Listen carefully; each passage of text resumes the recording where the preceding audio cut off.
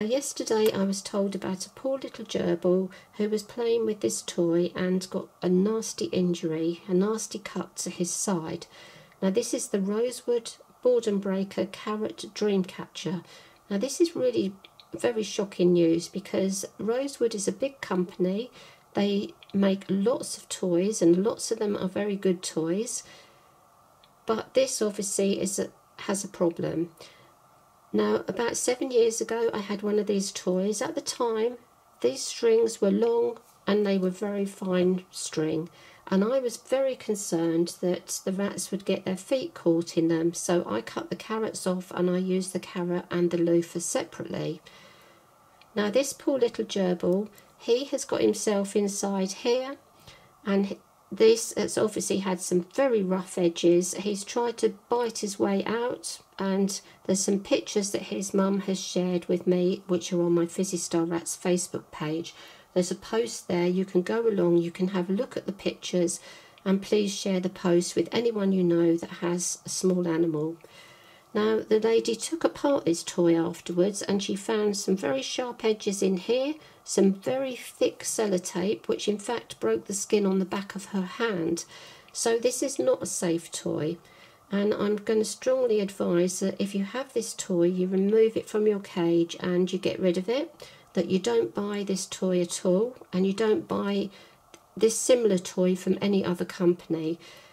Now I don't know what's happening with the loofah toys because I used to have the loofah rings and they didn't used to have sharp edges years ago, and when I was packing up after Rob died I noticed that the most recent loofahs, the ones that I hadn't put in the cage, they were not by Rosewood, they were another major pet shop. They might have been Pets at Home, but I noticed that they had very sharp edges and I actually binned them and I was so pleased that I hadn't put them in the cage.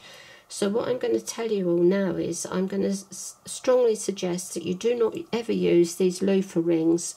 If you have got them and you want to use them, check them so carefully for edges, but sharp edges inside and around the outside. But I would really strongly suggest these are not safe toys, and the best thing you can do is not buy them.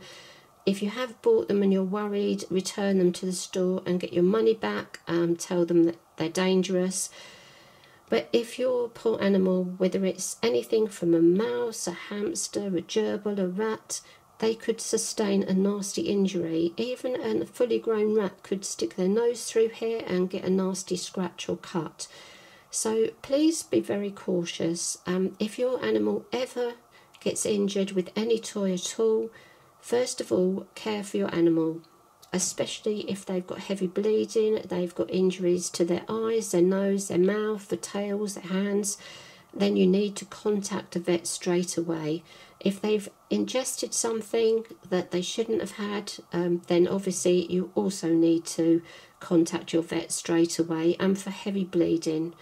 So that is your first thing that you should always do if your animal is injured, is to care for your animal first of all.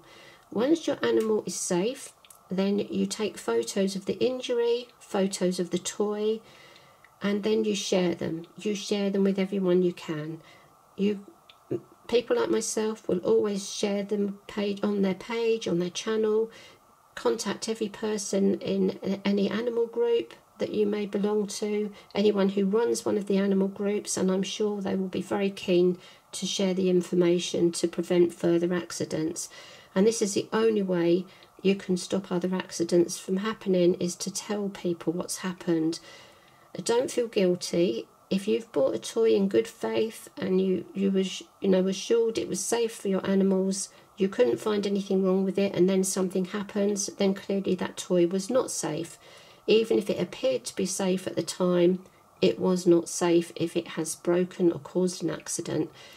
So the next thing to do is to actually contact the people you bought the toy from and send them photos. Also contact the people who produced the toy, and it doesn't have to be a toy, it could be bedding, it could be a house, anything that has been sold as safe for small animals, you need to report. I would email first of all, because then you have proof that you've contacted them, and then if you don't hear anything back, follow that with a phone call. In the UK, and we have people such as Citizens Advice and Trading Standards who can also help you.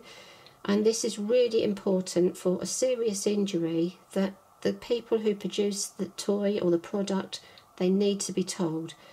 So thankfully the poor little gerbil is improving today. His mum's had a nasty shock. It's always really, really horrible to see your animal injured and in pain. And especially if that animal, you haven't had it very often, it's a nervous animal, it's hard to reassure them. If you can't pick them up and give them a cuddle, that's really worrying. So just be very, very careful with any toy that you do buy, even if the company claims it's safe. If you ever have any doubt about any toy, then please don't use it.